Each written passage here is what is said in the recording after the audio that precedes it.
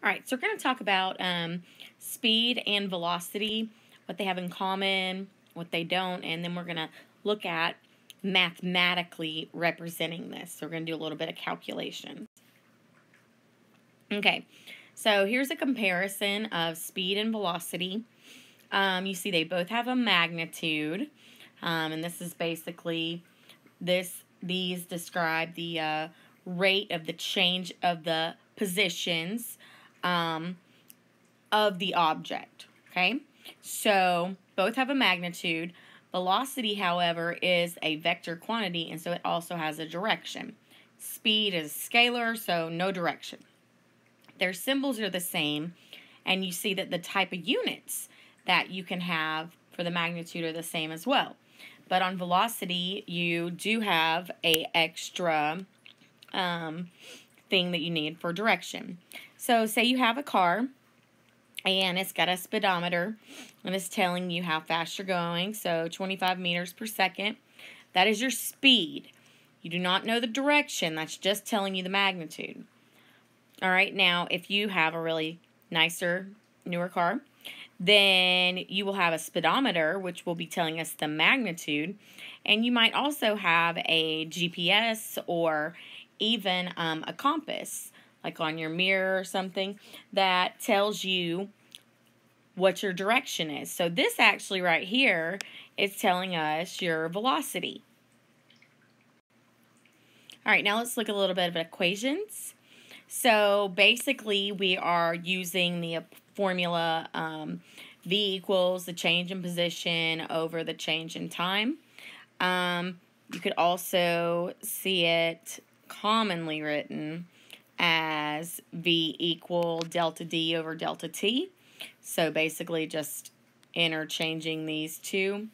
You could also see it just written simply as V equal D over T.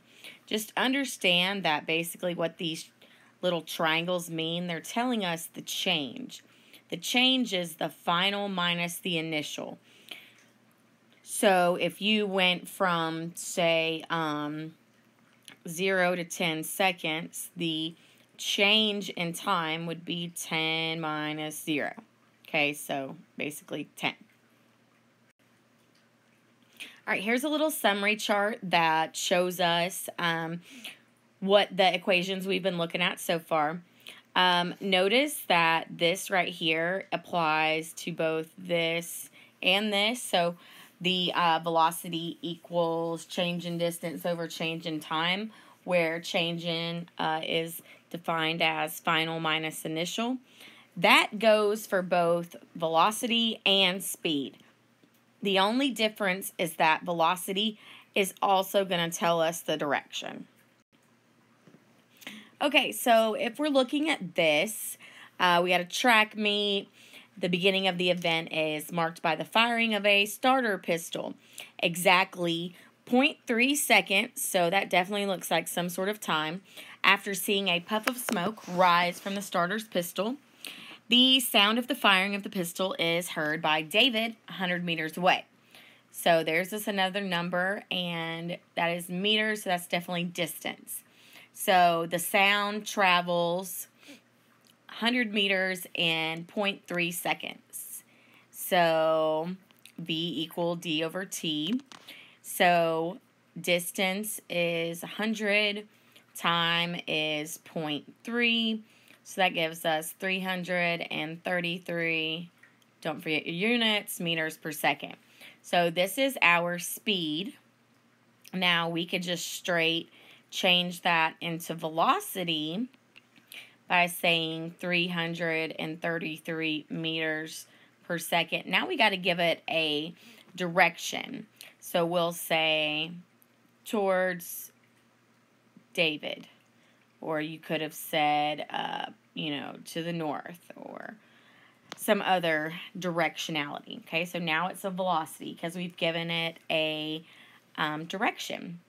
I also could have just put like a positive sign outside there. That could also be considered labeling the direction. Pluses mean on a coordinate plane,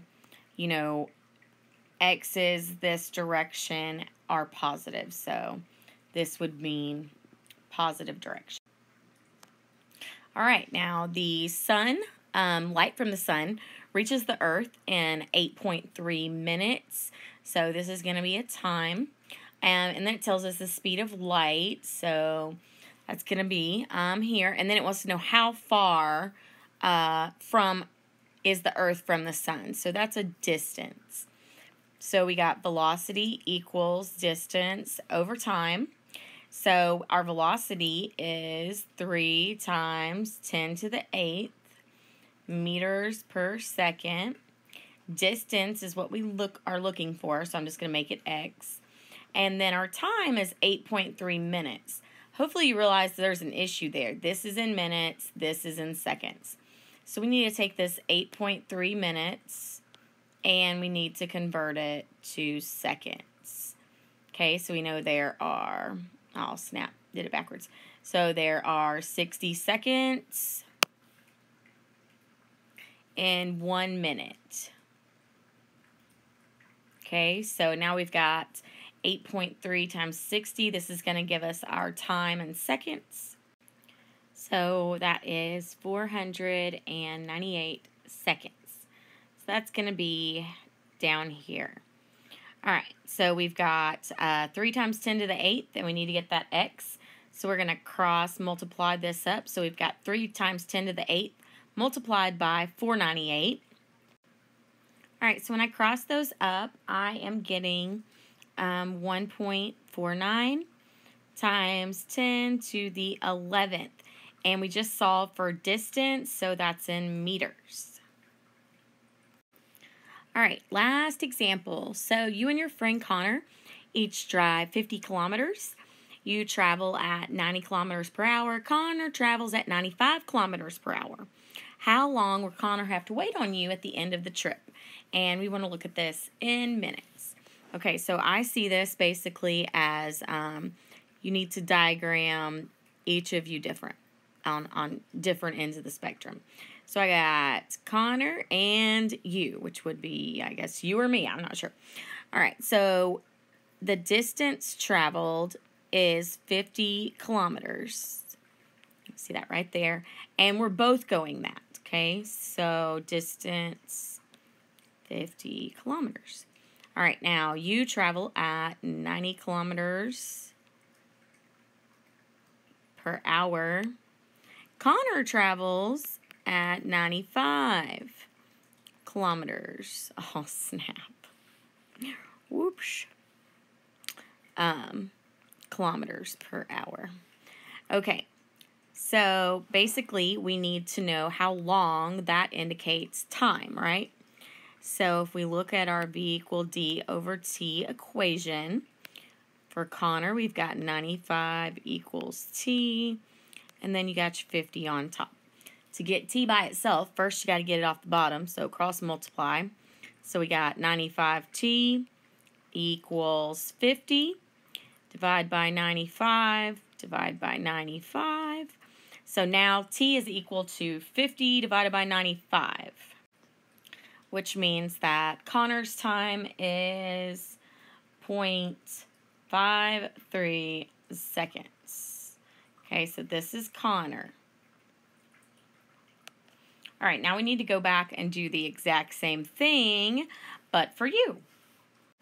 All right, so for you, same equation, V equals D over T. So we've got 90 equals 50 over T. Cross that T up. 90T equals 50. Now get the T by itself. So divide by 90. Divide by 90. And we get our answer, which is, not temperature, time is 0.56. Okay, so here are you. And there's Connor. So the question was, how long will Connor have to wait? So essentially, we just want to subtract these two.